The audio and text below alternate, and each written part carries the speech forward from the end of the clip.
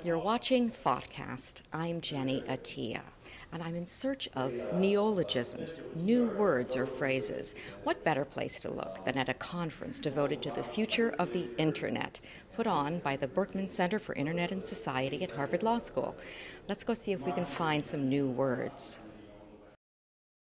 I learned a new word today, griefer. What is a griefer online?